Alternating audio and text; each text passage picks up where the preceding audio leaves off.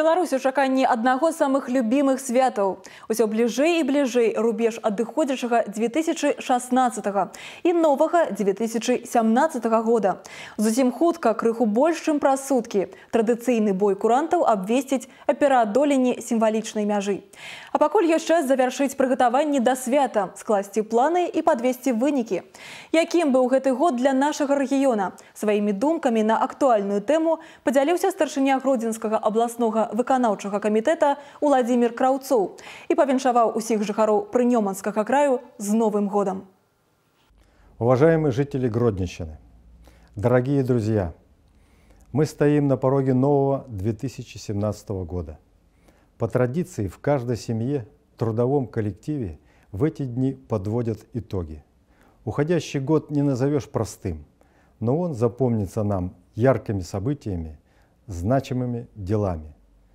Мы все много трудились, чтобы наша страна развивалась, чтобы жизнь становилась лучше. В копилку общих достижений Беларуси весомый вклад вносит Гродненщина. По итогам минувшей пятилетки область удостоена права быть занесенной на республиканскую доску почета. Несмотря на трудности, наша экономика продемонстрировала устойчивость и жизнеспособность. Прынёманский край очередной раз подтвердил репутацию развитого аграрного региона страны. Стабильно работает большинство промышленных предприятий. Ведется модернизация производства, осваивается выпуск новых видов продукции. В строй вошли несколько современных инновационных предприятий. Есть несомненные достижения в социальной сфере. Школы, гимназии и лицеи Гродненской области обеспечивают высокий уровень образования. Это подтвердили результаты централизованного тестирования.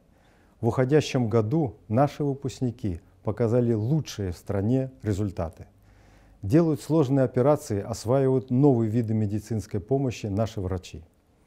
Год культуры ознаменован на Гродненщине высокими творческими достижениями писателей, художников, новыми театральными постановками, гастролями, дипломами самых престижных конкурсов.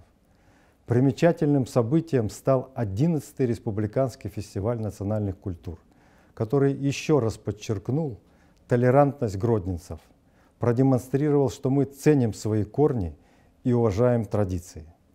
Здесь в мире и дружбе живут представители 92 национальностей из 16 религиозных конфессий. Нас радуют победы земляков на спортивных турнирах.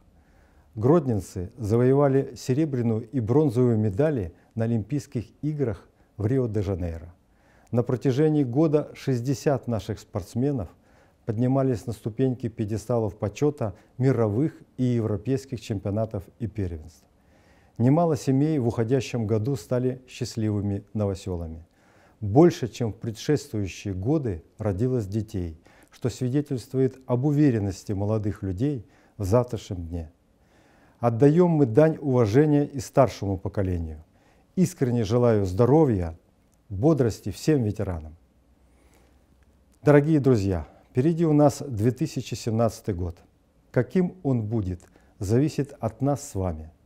Уверен, вера в свои силы, энтузиазм и ответственность помогут нам осуществить намеченные планы, решить важнейшие социально-экономические задачи. Надеюсь, дорогие земляки, мы встретим Новый год с хорошим настроением и верой в лучшее. Пусть он станет для нас символом надежды, мечты, и пусть принесет в каждый дом покой, достаток и благополучие. С Новым годом!